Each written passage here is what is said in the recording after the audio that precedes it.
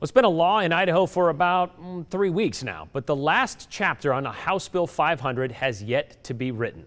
We followed the Fairness in Women's Sports Act throughout the 2020 legislative session. It was a bill, now law, that keeps transgender women and girls from playing high school and college sports in the women's division. With support from the ACLU, Boise State student Lindsay Hecox, a transgender woman, sued the state of Idaho over the law. Simply, it prevents Lindsay from going out for the women's cross-country team at Boise State. Well, she and her legal team argue it's not fair and discriminatory. Shortly after that, 2 Idaho State athletes came out in favor of the law and wanted to make a case for it in federal court. Well, today, a judge heard from each side of the issue in that courtroom to consider if they could, as well as consider if they could testify, and the judge also wanted to consider a couple of other motions. Joe Paris joins us to explain what actually happened today in court and when we could expect a decision on any of those issues. Yeah, that's right, Brian. Today, no official decisions, but they did touch on 3 real major topics, and we'll get to when they'll get that decision here in a minute. But those 3 major topics we want to talk about first, the state of Idaho is looking to just have the entire thing thrown out. They want this suit against them thrown out, and if that were to happen, the law, which went into effect on July 1st, it wouldn't be affected, and heading into fall sports, trans women could not play high school and college sports here in the state of Idaho.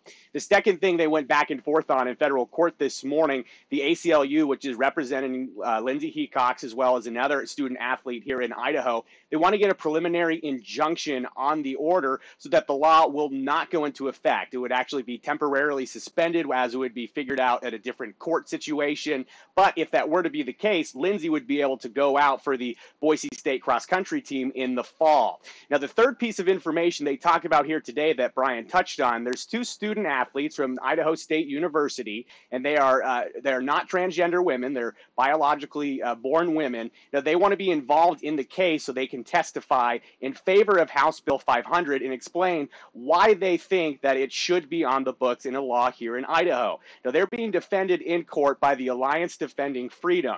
Now, the ADF's legal counsel, they were part of the back and forth this morning, and they actually gave a little bit of a summary for us this afternoon about how they're feeling, again, after your arguments. I'm really not going to speculate on what the judge is going to do. I think he listened, he asked intelligent questions, and he kept his cards close to his vest. Needless to say, we think that the law is valid and serves an important purpose, so we're optimistic that the judge will uphold the law and not enjoin its enforcement in the coming year. But we all will wait with interest his ruling by August 10th. Now, August 10th is an important date because that's when high school sports in Idaho really starts rolling. So they want to have a decision before that so student athletes will know their status heading into fall sports. And, of course, COVID plays a role in what fall sports will look like. But that aside, again, supporters of House Bill 500 say that this is about defending women's sports because they believe that transgender women, that they have an advantage over other women. Now, with that said, a big conversation during the legislature session this year was about defining who and who is not cisgender and who is transgender. And some of that came down to some controversial ideas about how you would confirm that. Would it have to be through an invasive medical procedure, an invasive medical examination? Well, today, actually, the state was arguing that the statute in Idaho code, it doesn't mandate that, and that a doctor's note saying that a person is a woman, that would suffice. Now, the ACLU says that piece specifically, they're on board with that. Here's why. The state seems to suggest that somehow House Bill 500, despite all of the statements that were made in support of it during the session, was actually intended to make it easier for transgender athletes to participate on women's sports teams.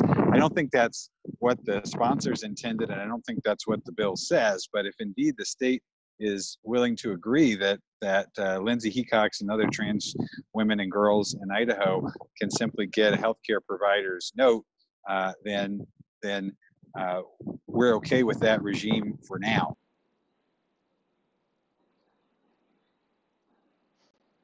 Again, no final decisions today. Brian, a decision is expected at or before August 10th. All right, wait and see. And especially if just all they would need would be a doctor's note that says they are a female, and that's kind of how that's going to be playing out, I guess. We'll have to wait to see how this decision comes out. But am I understanding that correctly, Joe? Yeah, that's how I understood it as well. But really, the statute and everything has to be straightened out. So I think we'll learn a little bit more on August 10th.